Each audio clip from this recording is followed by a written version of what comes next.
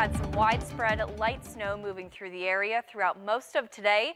That most widespread snow moving through earlier this morning and also into the early afternoon. But now this evening, that snow is starting to break up and we're seeing just a few scattered snow showers and flurries throughout the area. Seeing one of those snow showers moving through Johnstown this evening. Temperatures currently sitting at 21 degrees and also wind speeds picking up a bit, seeing winds from the northwest between around 10 and 15 miles per hour and the potential for wind gusts tonight up to around 20 miles per hour. So that is putting our feels like temperatures back into the single digits and teens this evening.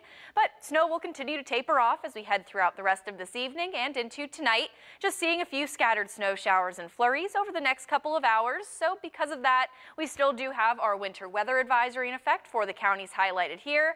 And where we could see those locally higher snowfall totals, we still do have a winter storm warning in effect for Somerset County. But looking back at some of the snowfall totals that we did see so far today, most of the area ended up with around 2 to 4 inches of snow. While that steadiest snow has moved out, we really won't add too much more onto that over the next couple of hours. But heading into the weekend, we will see a small chance for a few lingering snow showers and flurries into early tomorrow. Temperatures trending a bit colder, as we'll see highs back into the teens over the weekend, but then we will see a pretty nice warm up, especially as we head toward later next week with highs back into the 30s and 40s. So taking a look at Futurecast over the next couple of hours, continuing to see a few scattered snow showers and flurries, temperatures dipping back down into the single digits and teens tonight, seeing the slight chance for a few lingering snow showers into early Saturday, otherwise sticking with mostly cloudy skies, and temperatures briefly trending a bit colder over the weekend, as we'll see high temperatures back into the teens.